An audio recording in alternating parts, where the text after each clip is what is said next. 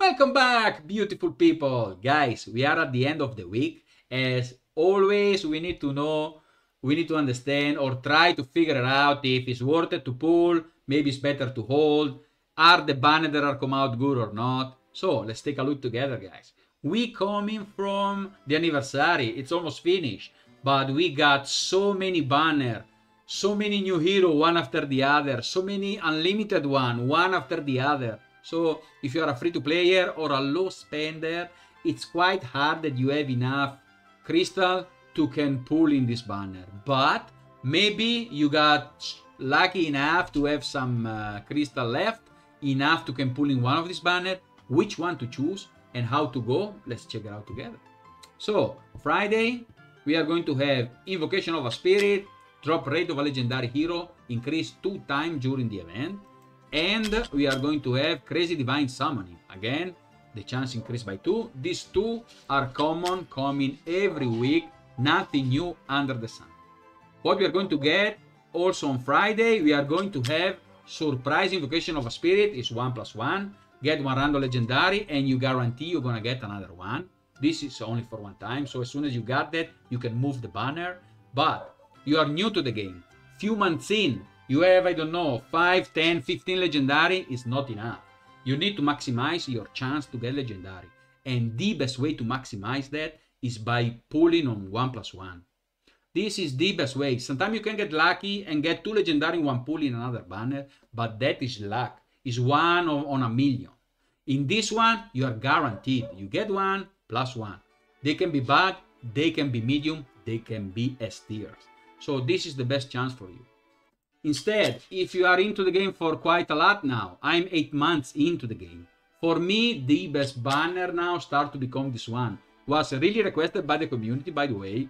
Nascent Summoning. During the event, the first legendary hero summoned is guaranteed to be a new one. Guys, this one is amazing. The best things to do in this game, guys, is play and play with new hero, give you different challenge, different way to build teams. And this is the fun of the game. So I have really, I don't really know, 32, 33, maybe 34. I don't remember now. But I have enough legendary to can face everything. I would love to have some new one to can have more opportunity to make different team, crazy team, and have a chance to put something out there for you to give you tips and ideas. But I need different legendaries. I still miss Silas, Hatsu, and they are so amazing.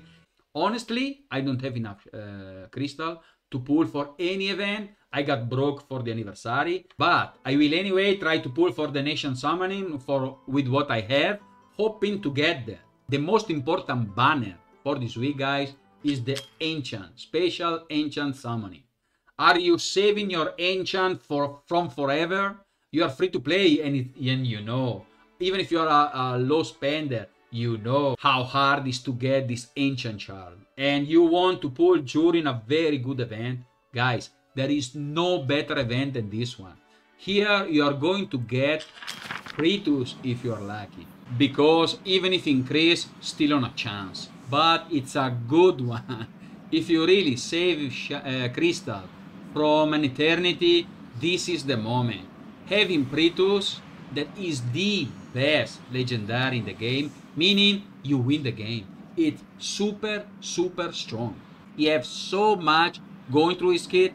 He has this talent that will increase 10% his max HP as well as his true damage. True damage, meaning don't crit, so you just need to focus on attack, and this guy can be super painful.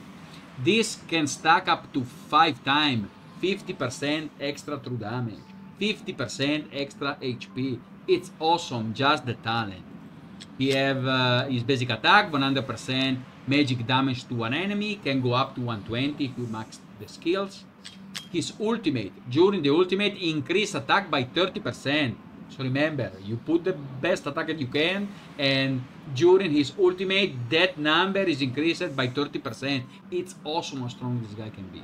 If there is only one enemy in range, inflict 3 stack of Radiant Erosion. If there is more than one enemy in range, inflict Chain of Fate.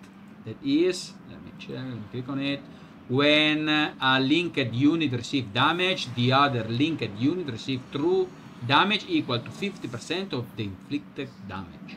And 1 stack of Radiant Erosion. Radiant Erosion deal continuous true damage based on the defense of the inflicted target every 2 seconds, stack up to 3 times. It's amazing, and is up to 3 enemy in range. It's super strong, guys. Very, very strong. Then he have this auto, summon 1 Light of Judgment. Light of Judgment are summons that attack together with the summoner.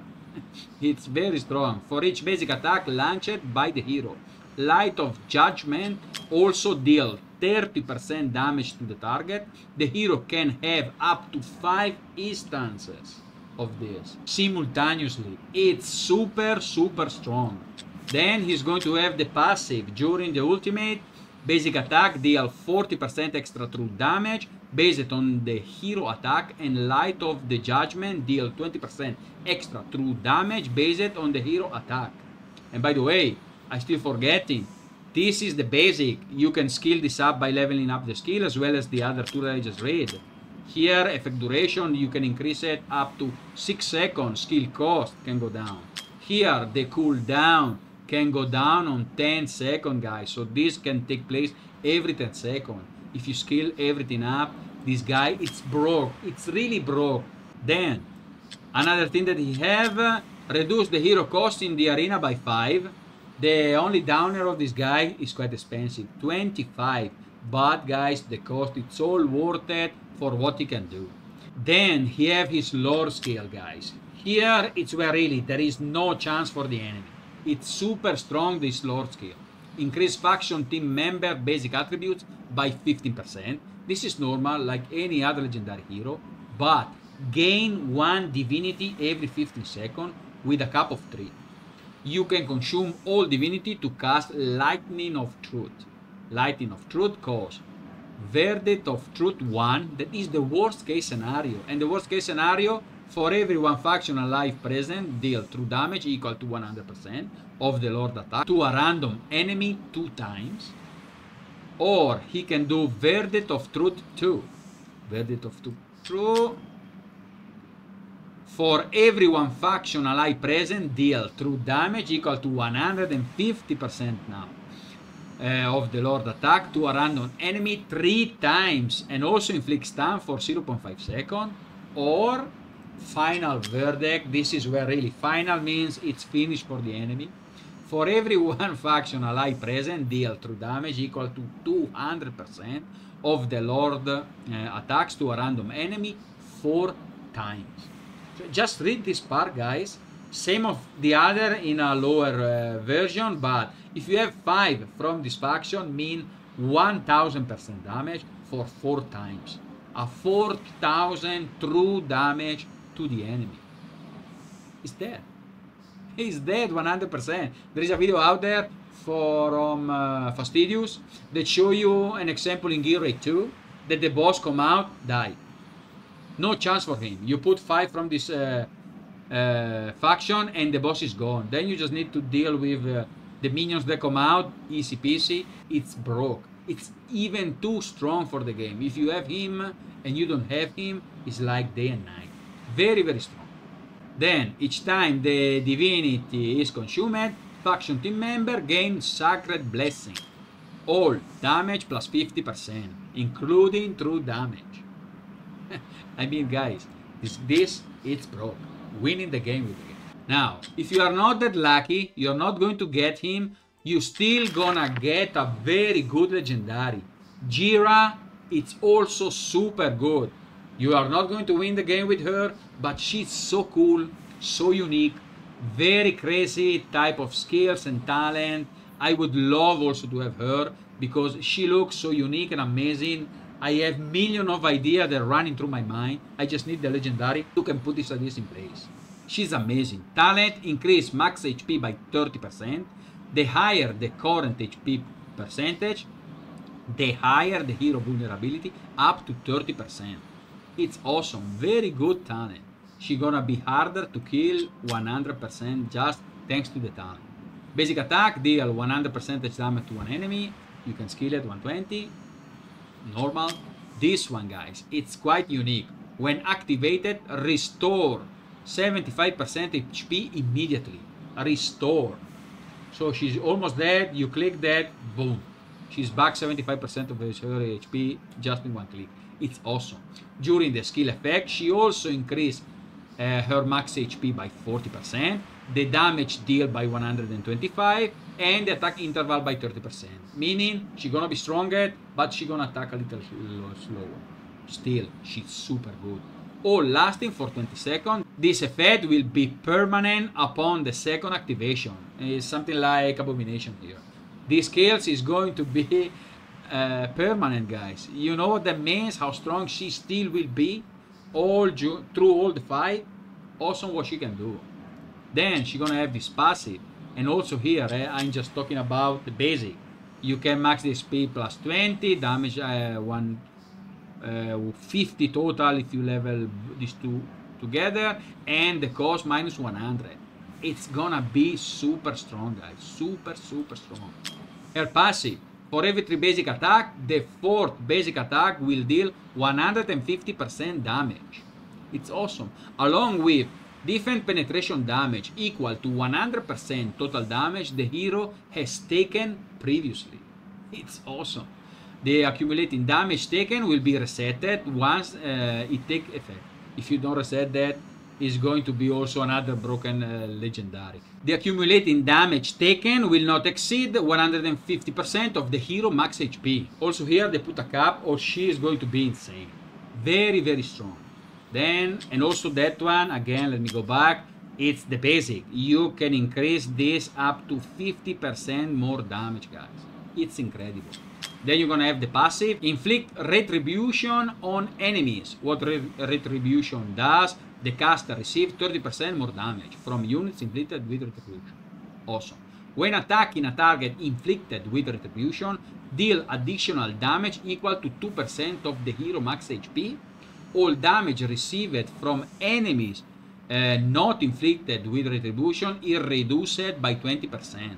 So, if you put her in the center of Gear Raid 1, in the center of the wall, all these units that come, the first one get retribution, all the other give to her 20% less damage. I think she's going to be very tanky there. Maybe even on stage 21, I'm really not sure. I would love to try her, so if I don't get Pritus and I get her, I will still be happy, as long as I get one of these two. Then switch target, remove the retribution inflicted on the previous target. Then if you level the skill up, you can increase the reduction of the damage, as also as the damage based on max HP. 2% on that total, and 10% more on the damage from unit without retribution. It's awesome. Also for her, we have here increased damage in arena by 15%. This one is the only one that I don't really know if she can fit in any team in arena. Would be awesome to try. If you have enough crystal and you want to pull for the guaranteed one because you are already with enough legendary in your team and you want new one, go for it. You are new, go for the 1+1. And if you have even only 3, 4, 5 ancient, shoot them and try. You may be gonna get lucky and you're gonna get Pritus.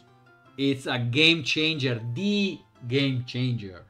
Guys, I hope my tip and the way that I talk about this hero convince you to go for Pritus. 100% is worth it. If you like the video, you know what to do. Thumbs up. If you want to subscribe, super ultra mega appreciated. See you next time. Bye.